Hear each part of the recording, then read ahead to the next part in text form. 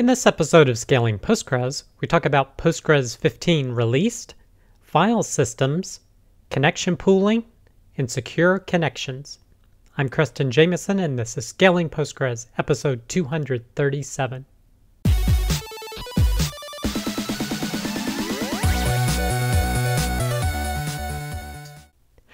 All right, I hope you, your friends, family, and coworkers continue to do well. Our first piece of content is PostgreSQL 15 released. This is from postgresql.org, and they've released Postgres 15. They mention some of the main improvements made down below. They talk about improved sort performance with some benchmarks showing speedups of 25% to 400% based upon the data type sorted. Improved performance benefits with window functions with things like row number, rank, dense rank, and count. And select distinct can now be executed in parallel. They talked about a number of foreign data wrapper improvements, as well as the new encryption options for all files, as well as PG-based backup. Now on the development side, they talk about the new merge command, new regular expression functions, and creating views that query data using the permissions of the caller as opposed to the view creator, and also a host of logical replication improvements. So definitely check out this blog post or any of the other content that we've been covering on Scaling Postgres if you want to learn more about all the new features in Postgres 15. Next piece of content is Be Ready, Public Schema Changes in Postgres 15. This is from crunchydata.com, and they're talking about where a general user can no longer create objects in the public schema because it was deemed too much of a security risk. So if you have a general user and you just go to create a table, you're going to get a permission denied for schema public.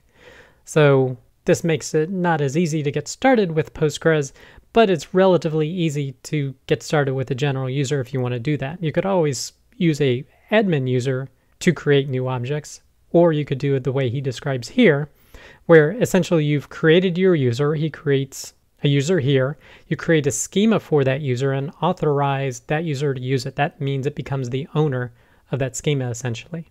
And then when you create tables, it gets created in that schema, but you don't have to specify the schema beforehand because it's already part of the default search path. And then he also shows you how you could share that data with other users. So basically grant usage on that schema for that user to another user, and then grant selects on tables, or maybe you want to grant inserts or other types of privileges for other users to the objects in that schema. But he says the easiest way to do this is using roles. So you create a role, grant the privileges to that role, and then you assign users to that role. So definitely check out this blog post if you want to learn more about that. Next piece of content, a look at Postgres 15, merge command with examples. This is from crunchydata.com, and he's talking about the new merge command, and it basically allows you to take two data sets and merge together the changes. And he says one primary use case for this is if you're collecting a bunch of sensor data in batches. He uses the example where you place that sensor data in a temporary table, and then you merge it in with the main permanent table. So he shows you exactly how to do that for this particular use case. So if you want to learn more about that, definitely check out this blog post. Next piece of content, Postgres versus file systems, a performance comparison. This is from enterprisedb.com. Now, if Postgres 15 wasn't just released, this would probably be the first piece of content, because this is a great piece of content doing a lot of analysis using two different types of systems, hardware systems that is, to determine what difference file system storage makes with Postgres. So for example, a lot of people are just using ext4 if you're using a Linux system, but ZFS is also becoming more popular now, and Btrfs has been around for a while. So basically they used all these different operating systems and then used pgbench to run different metrics against them to see what difference the file system makes with Postgres. Because Postgres, unlike database systems like Oracle, doesn't write directly to the hardware. Postgres relies on the operating system's file systems to write to the disk. Now, this is a super comprehensive post with a lot of graphs as you see here when I'm scaling through it. But overall, after looking at all this, the conclusion I came to is that ext4 is still the most performant file system you can use with Postgres. But they did have problems with Btrfs, so you probably don't want to use that. ZFS was interesting. It is getting close to the performance of ext4, And because you can turn off full page writes with it, you can actually have a much more consistent performance level of your disk compared to the checkpoints that are pretty visible when using ext4. But ZFS still was not quite up to the performance of the ext4 file system. In some use cases, they were showing it was half as fast when doing select queries of a small data set. That's not great, but in a lot of the other performance areas, it was much closer to ext4. Now, I do have some experience with a client who actually chose ZFS as the underlying file system with Postgres, but they did that because they wanted the compression that ZFS offered. And of course, when you're adding encryption on top of it, you're adding even more overhead to it, potentially impacting performance. But this was a great analysis, and I definitely recommend you checking this out to help you make the decision about what file system you want to use under Postgres. Next piece of content, pgbouncer, types of PostgreSQL connection pooling. This is from cyberduck-postgresql.com. And the first thing they're talking about is why would you want to use that? Well, basically, whenever you create a new connection in Postgres, it forks a process, and that has a lot of overhead associated with it. So what a lot of people do is implement a connection pooler such as pgbouncer, because they can very quickly create connections. It doesn't use a process-based model to do that, and it maintains backend connections to Postgres.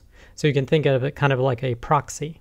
And he shows an example where he has a query where he's simply doing select one, and when he processes it using pgbench over 10 seconds and 10 concurrent transactions, he gets 295,000 transactions per second. Now, this is without pooling at all. It's essentially creating 10 connections and doing the performance run. But here he says, okay, create a new connection for each query. Now, upon doing that, the transactions per second goes from 295,000 down to 3,000 or 3.7 thousand. So a 98.7% drop in performance. So it's huge, that overhead of creating new connections for each query, essentially. Now, you're not always going to do that, but it just demonstrates how important not having to create a connection every time you need to use the database is, and the argument for using a connection pooler like pgbouncer. Then he goes in to talk about the different types of pooling that pgbouncer can do. One is session pooling, where essentially each connection gets its own session. So it's essentially a one-to-one. You connect to pgbouncer, you connect to Postgres. It's simply an intermediary. Then there's transaction pooling, and basically pgbouncer grants client connections coming in per transaction. So basically this potentially lets you have more clients than you have Postgres connections, because you can have a many-to-one relationship.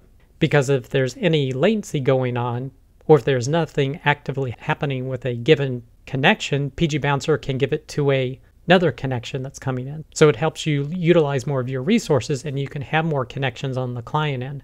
And I've seen as high as 5 to 10x the number of client connections to Postgres connections. So you could, for example, have 500 or 1,000 client connections going through 100 Postgres connections. And then lastly is statement pooling, where basically each statement coming in could go to a different connection on Postgres. Now, I haven't seen statement pooling used that much. I have done some session pooling, but for performance reasons, transaction pooling is the usual go-to if you want pretty good performance. It's not as much as statement pooling, but you can run into issues having transactions being spread across statements, for example. But if you want to learn more about that, definitely check out this blog post. Next piece of content, don't make databases available on the public internet. This is from tailscale.com, and this is in reference to the post that we discussed last week where bit.io was discussing how many Postgres instances are open to the internet and not asking for SSL encryption.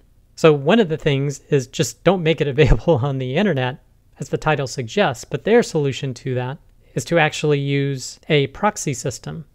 So for example, this is a VPN solution, Tailscale, and if you're in the VPN's network, you don't have to worry as much about configuring certificate SSL and using encrypted connections if you're going through, presumably, their VPN network. So basically, you don't have to be as stringent with the Postgres client. But this new open source software they released, pgproxy, it handles the strict TLS and encrypted connections to the destination Postgres server that's being hosted somewhere. So they've released this proxy essentially is open source software. Now, interestingly, you could probably do the exact same thing with pgbouncer like we just discussed. So you could, for example, set the client connections to not require SSL and not use certificate authentication if it's a secure internal network. But then the server connections that pgbouncer makes, you can specify it to require SSL and to use verify full to avoid man-in-the-middle attacks. Another solution is just using any kind of VPN to talk to the ultimate server that you're working with. This could be using things like IPsec as well. So there are scenarios where you potentially could have Postgres open on the internet, but you need to be very careful with your security if you're going to do that. Now, another solution addresses this next piece of content. It's VPC peering from zero to hero. This is from timescale.com. And they're talking about a feature of AWS called VPC peering, where you can actually have two accounts set up so that they communicate with each other as peers in virtual private networks, essentially. And they talk about how to set that up with their Timescale cloud service, but presumably other providers offer this as well. So if you have your other resources in an Amazon VPC, maybe you could use another hosted provider's VPC and peering to be able to securely connect them without going over the internet in an unsecure fashion. Next piece of content, PGSQL Phriday Wrap-up and Review. This is from softwareandbooze.com, and he's reviewing the community blogging that happened, and he talks about each of the blog posts that were done. These should have all been covered in last week's Scaling Postgres episode, so feel free to check that out as well as if you'd like. Next piece of content, 6 findings we rely on when managing PostgreSQL indexes. This is from knock.app, and they're talking about how their engineering team thinks about and uses indexes.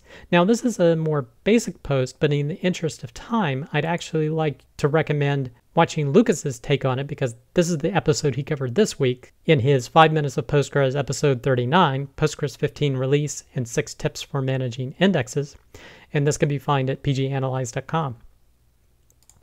Next piece of content, don't forget to tune stats collector for PostgreSQL 14 and older. This is from procona.com. And he's talking about with Postgres 15, they moved the stats collector from essentially writing files to disk to being stored in memory. But every version from 14 and older is essentially writing to disk. And there's actually a recommendation if you want the most performance out of your system and basically avoiding statistics impacting disk writes, you can actually use a RAM-based file system for it. And 2 recommendations they have is for RAM-FS or TempFS.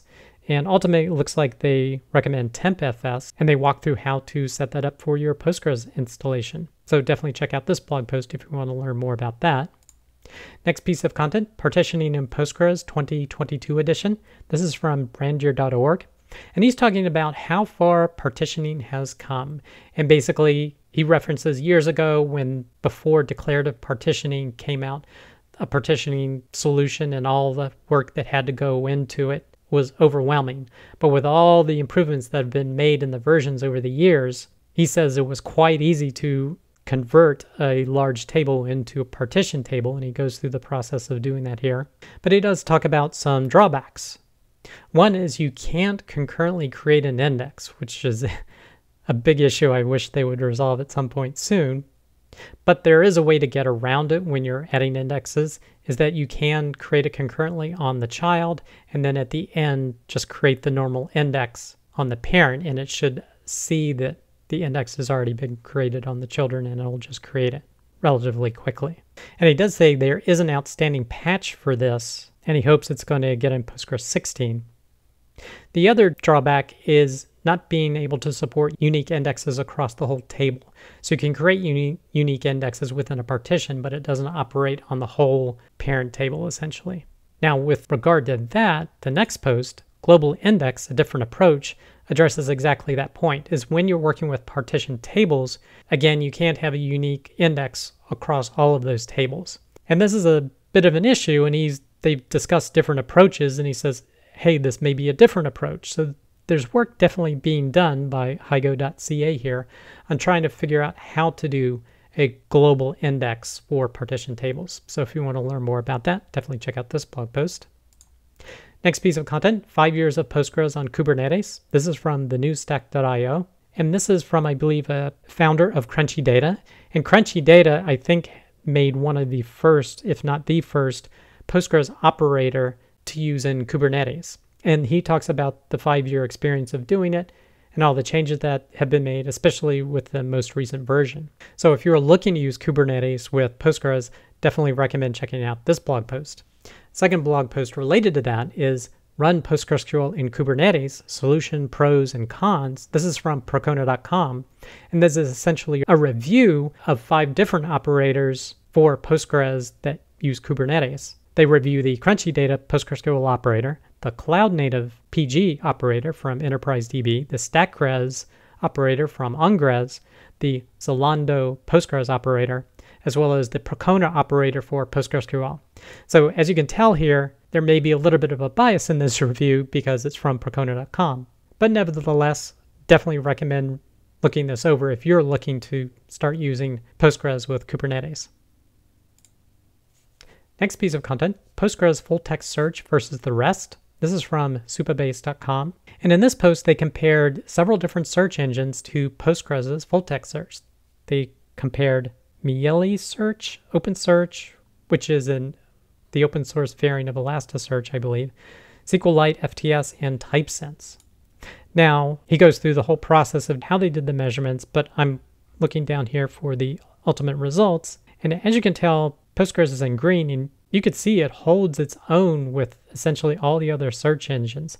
Not quite sure what the issue is with OpenSearch here in terms of the latency of what's returned, but they show the number of results that were returned for given queries, the average latency for them. You can see Postgres sometimes gets up there in terms of average latency, but overall, pretty good showing compared to these other dedicated search engines, except for potentially the SQLite solution. So it's pretty impressive. Now, what they did say is that some of the other search engines handled misspellings much better. So there were some details in the actual results of the search where they excelled, so it wasn't just a pure speed decision. But of course, we should mention that Supabase does run, I believe, on open source Postgres. So there may be a bit of bias in this comparison, but nevertheless, interesting set of results if you would like to check them out. Next piece of content, how to set up streaming replication to keep your PostgreSQL database performant and up to date. This is from enterprisedb.com, and this post does exactly that. It walks through setting up streaming replication, including asynchronous as well as synchronous replication. So if you're interested in that, you can check out this blog post. Next piece of content, there was another episode of Postgres FM this week. This one was on PostgreSQL 15 and its new release. So if you want to learn more about that, definitely check out their show or click here to watch the YouTube video. Next piece of content, the PostgreSQL Person of the Week is Christoph Berg. If you want to learn more about Christoph and his contributions to Postgres, definitely check out this blog post. And the last piece of content, we did have another episode of the Rubber Duck Dev Show this past Wednesday evening. This one was on live streaming tools and toys with Aaron Francis. So if you want to learn more about the software and hardware that are used to do streaming, for example, live coding streaming or just recording coding, definitely welcome you to check out our show. That does it for this episode of Scaling Postgres. You can get links to all the content mentioned in the show notes. Be sure to head over to scalingpostgres.com where you can sign up to receive weekly notifications of each episode, or you can subscribe via YouTube or iTunes. Thanks.